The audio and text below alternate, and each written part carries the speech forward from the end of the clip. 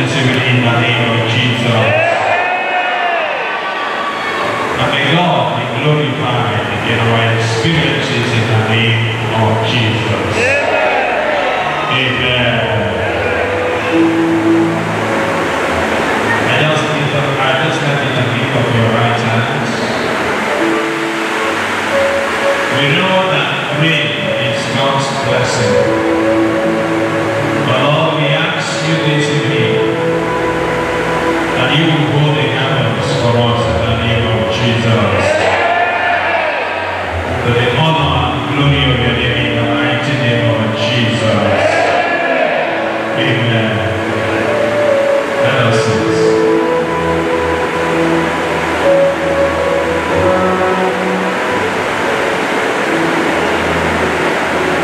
I'd like us to open to Mark's Gospel chapter 6.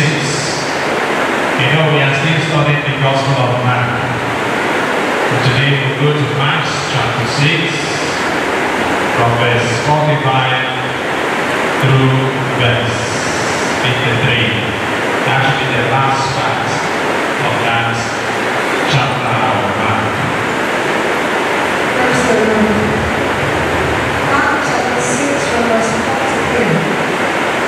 At once, Jesus made his disciples get into the boats and go ahead of him to Bethsaida, on the other side of the lake, while he sent the crowd away.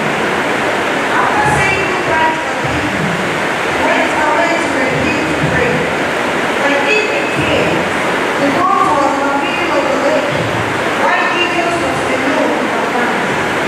He saw that the disciples were straining at the oars, because they were rowing against the wind. So sometimes between 3 and 6 o'clock in the morning, he came to them. Walking on the water, he was going to pass it down. But they saw him walking on the water. It is a ghost, they thought, and screamed. They were all terrified when they saw him. Jesus spoke to them at once. Courage, he said. It is I. Don't be afraid. Then he got into the boat with them, and the wind died down. The disciples were completely amazed, because they had not understood the real meaning of the feeding of the 5,000. Their minds could not grasp it. They crossed the lake and came to a land at Gennesaret, where they tied up the boats. As they left the boats, people recognized Jesus at once. So they ran throughout the whole region, and wherever they heard he was, they brought to him sick people lying on their mats. And everywhere Jesus went, to villages, towns, or farms, people would take those who were into the marketplace and beg him to let them at least touch the edge of his cloth. And all who touched it were healed. Amen. Amen. I pray that this rain will stop before we finish in the name of Jesus. You don't believe so? You believe? I pray that the rain will stop. Amen. The power of his presence. The power of his presence. If you listen to that verse, when Jesus entered the boat, what happened? When Jesus entered the boat, the wind ceased, and then the boat got to the land.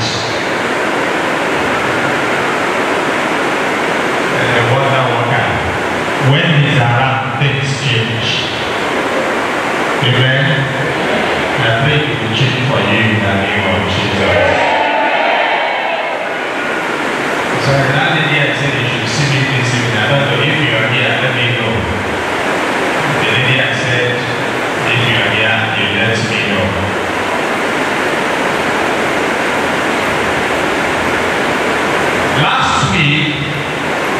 We saw Jesus feeding the people because we are like sheep without a word, shepherd. And then the Lord performed miracles, fed them, and after eating, we find loaves of bread and 2 words, fish.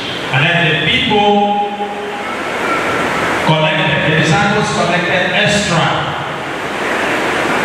how many? 12 baskets. That was a miracle by Jesus. Now, and sorry, can you put up that text, that chapter for me? It says, immediately. Everyone will say immediately.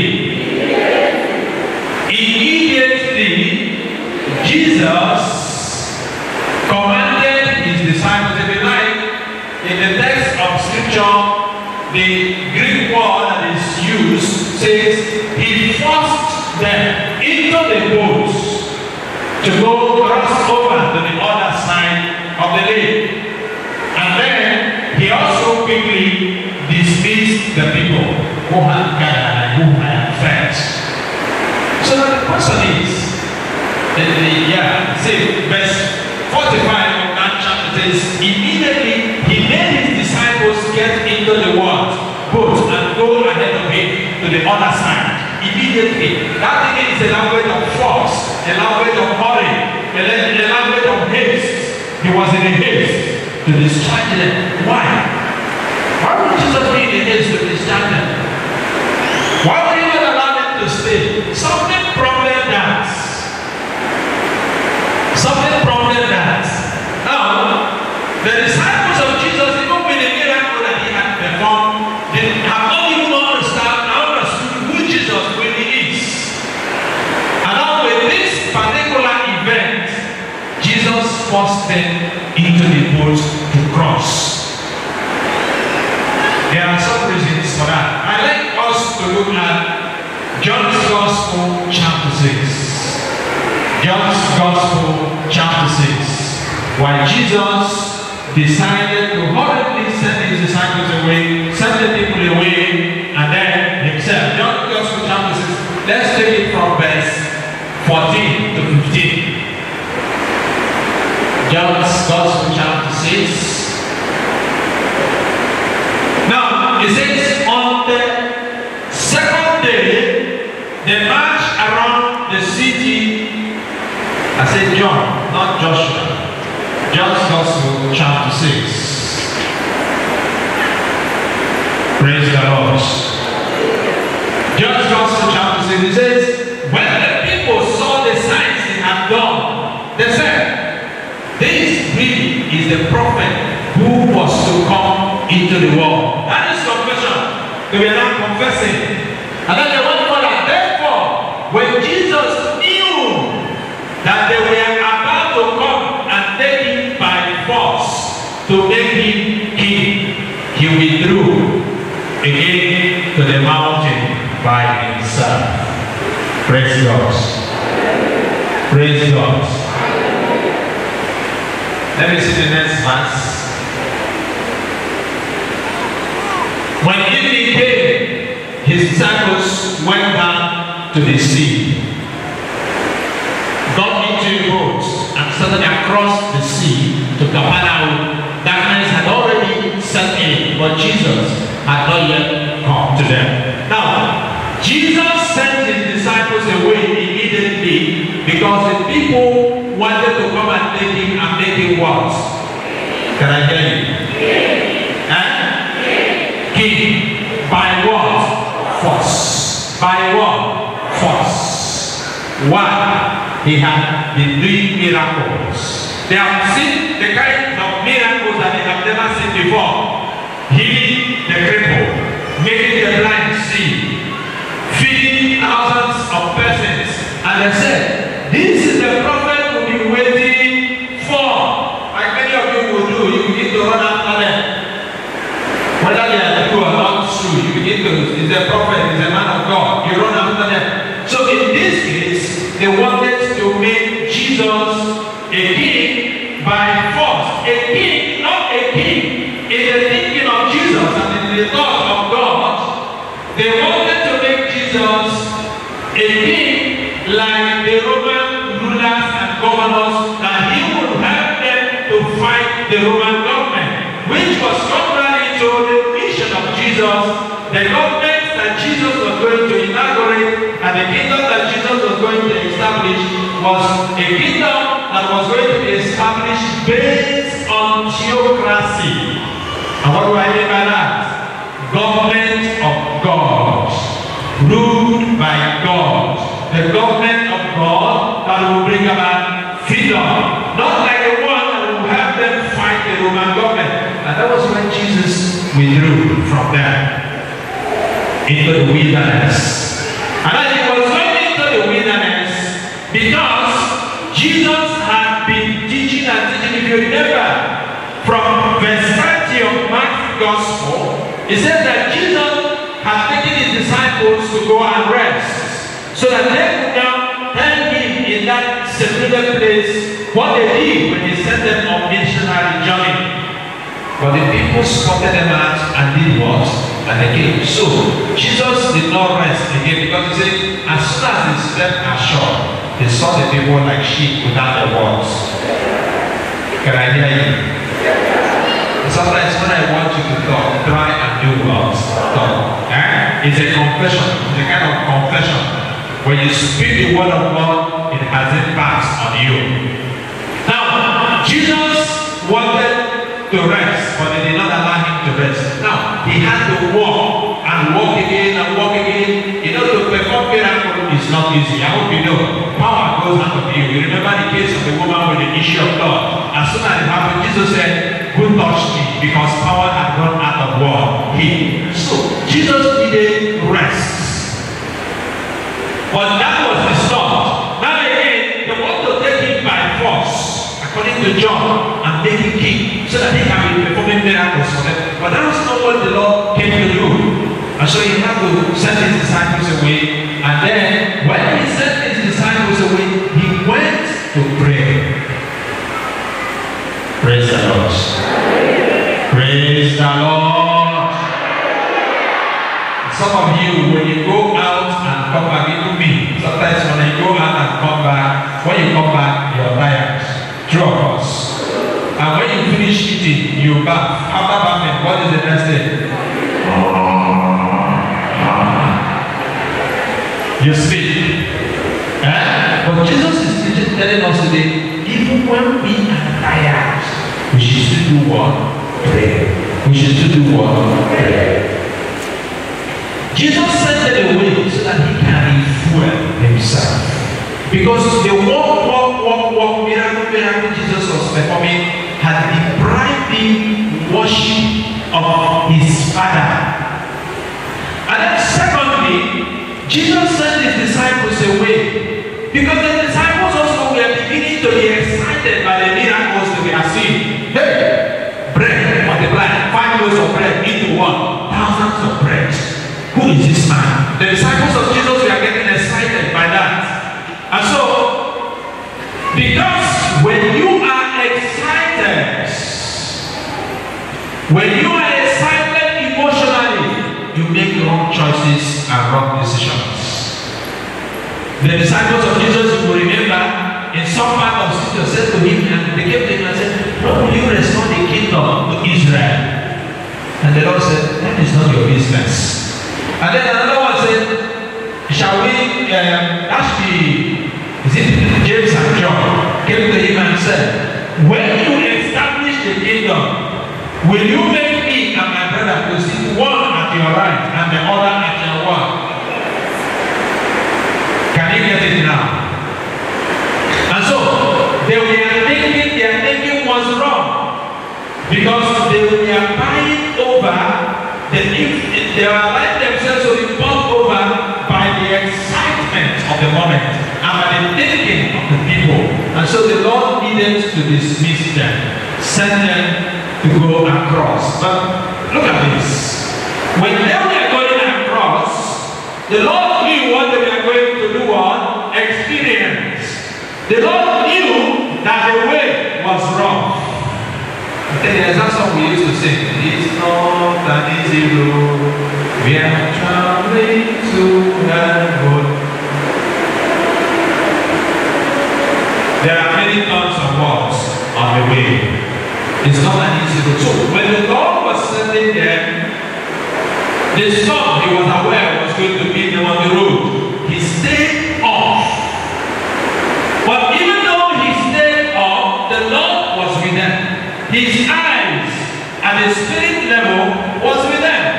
His compassion was with them. And he knew he was going to meet them to support them so that they do not do what? Go astray. That was part of the reason the Lord sent them away. So that through the training, because the Lord was training them for the mission. And so through that training, through the storms and the difficulties, the tumbling, the fall and the rise, they will be strengthened and they will become stronger to pull through the experiences that they were going to experience and encounter. And that is why scriptures will then tell us that or the Lord will then warn us, and they will say that we must realize that in the world we will not have wars. Peace. I have told you that in the world you will not have wars. Peace.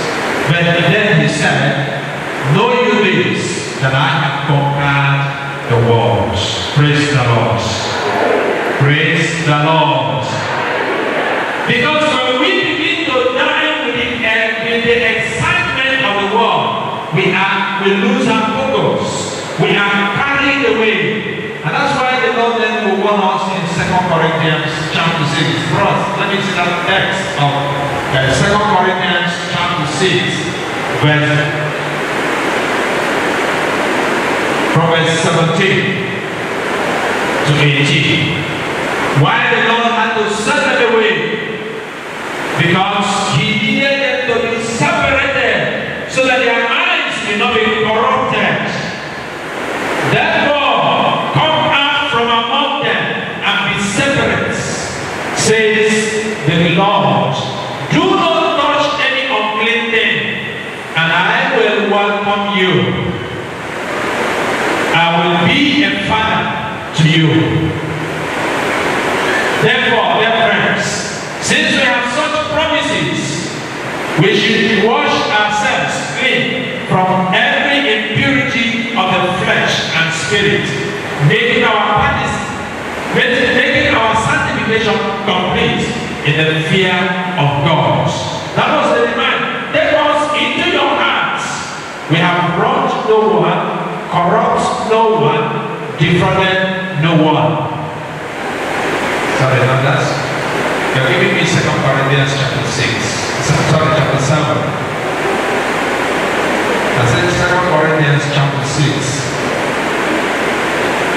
That's chapter 7. I said you've gone over to chapter 7. But the Lord eventually had to separate his disciples from these other people so that they are not corrupted by their unnecessary excitement. And so the Lord needed them to be separated. And when the Lord separates them, meaning that they are accepting him, that acceptance of the Lord will give them empowerment. Everybody say empowerment. He will give them what? Empowerment. I'd like us to look at John's Gospel chapter 1 verse 12. John's Gospel chapter 1 verse 12. John's Gospel chapter 1 verse 12. Now, when the Lord came on board, when he became flesh and dwelt among his people, they did not accept him. They did not believe in him. And then the word of God tells us, but for to all who did receive him, he gave them the right to be children of what? Can I hear you, church? To be the children of what? God. To those who believe in his name. This is one of the reasons why the Lord had to separate them. Because when you accept him, then he will give you power and authority. Whom we are born, not of blood or of the will of the flesh or of the will will of man, but of what? God. And so that was why there was a need for that separation. And then when the Lord had separated them, he himself went back to the Father to draw strength and energy, deliverance, renewal, worship from God, so that he would come out stronger to be able to continue his ministry. You will remember that it was when God in Genesis chapter 22 commanded Abraham to go to the mountains, because the scripture says that the Lord left them and he went to the what? He went to the what? Mountains. What is mountain all about? Mountain is a sacred place. Mountain is a place of encounter. It is a place of experience of God. Then on the mountain, Abraham encountered God. Here he went to offer his son, Isaac, the only child. And the Lord encountered him there and said, do not offer God, but rather he gave him blessings. On the mountain, the Lord made the prophet Elijah, and he consoled him, gave him power, re-energized him, re-empowered him, and then he sent him back to the community to go and make declaration. And when he made the declaration, the Lord confirmed those declarations with his words. And when it was confirmed, you see Elijah, victory upon war, victory. That's why Jesus had to go to the mountain to receive more power, to enjoy the presence of his Father. And that enjoyment of the presence of the Father will then re-energize the Lord to plunge into the ministry. My dear friends, there are times we need to go to God in order that we might be re-energized. Sometimes we are carried away by things around us, flashy things, such that we forget the place of reunion, the place of worship, the place of adoration. Moses' encounter with God was on the mountain top when he was gathering for the sheep. It went up the mountain. Then at Mount Sinai, he encountered God. Then he was given a mandate of liberation. Praise the Lord. Praise the Lord. I pray that the Lord will give you a mandate of liberation in the name of Jesus. As he gave to Moses, as he gave to Abraham, and also as he gave Jesus that mantle of liberation, that through your encounter with him in your own area of mountain, that he will give you that empowerment that will bring about liberation in the name of Jesus. And so when the Lord went there, he drew power and strength. Now, in that particular experience, he was aware of what was happening to the disciples. I'd like everybody to sing this song. Jesus is passing this way.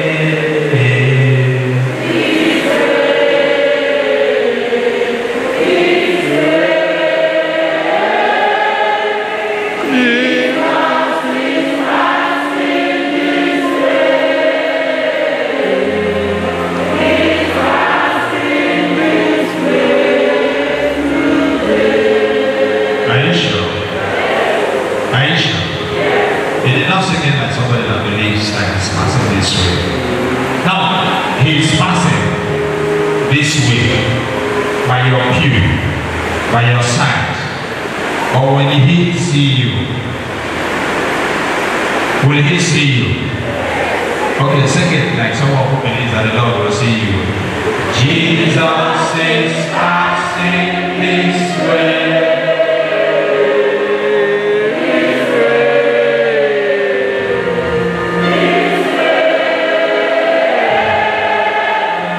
Jesus is passing this way.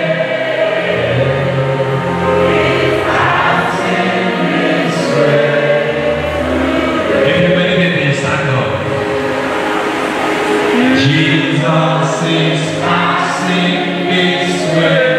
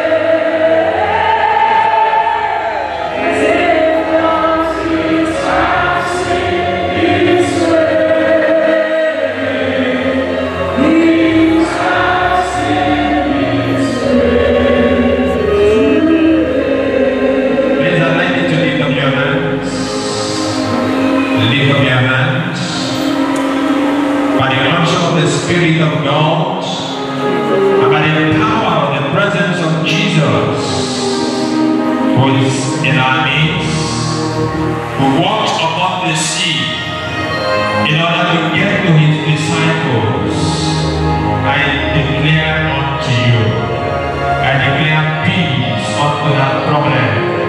I declare peace unto that fear. I declare peace unto that anxiety. I declare peace and calmness around you in the name of Jesus. The disciples were confused. They thought it was a phantom. They thought it was a ghost. That experience is making you feel forgotten, abandoned by the Lord. Let the Lord meet you there. Hear him say, courage, my son. Courage, my daughter. Peace I bring unto you. That storm will not drown you. You will not get down in that problem of life, in that sickness and disease, in that pronouncement of the enemy over you. That pronouncement will not prevail, but rather you shall be delivered in the name of Jesus. That child shall be delivered of you. It does not matter who has made a negative pronouncement over you, and you shall not deliver. That child shall see the light of day in the name of Jesus. That sickness that has made you to live in fear, when you walk, you look around, all you hear is negative sounds. Those sounds shall turn to sounds of possibility and positivity in the name of Jesus. Lift up your hands. Bless the name of the Lord. He's passing by your side. And the Lord passes by your side for a purpose. He might seem to look away for a moment. The Lord said, for a moment I looked away. But it is when I look away, he is not forever.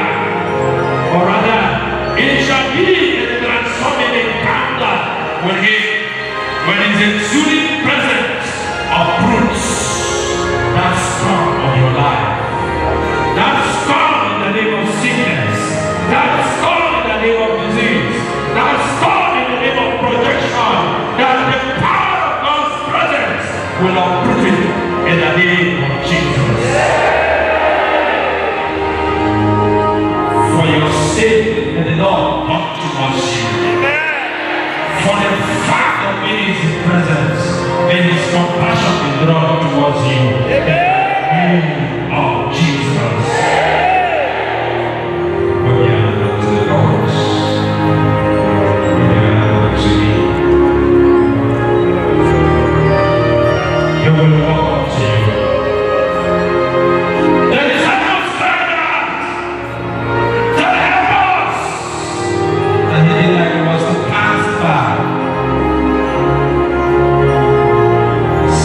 First Chronicles chapter 16, verse 11. It says, "Go to the Lord for help and worship him continually, and he will come your way." May the Lord come your way tonight in the name of Jesus. Every storm on your way, may the Lord take care of it in the name of Jesus. And may it be so in the mighty name of Jesus. Amen. It's passing your way. Tell your neighbor, the Lord is passing your way. In Jesus' name. Bible says,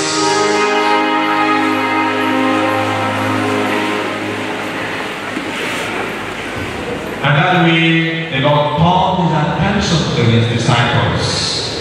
When he left the mountain, he began to walk towards them, and he discovered that they were in trouble. Amen. Amen.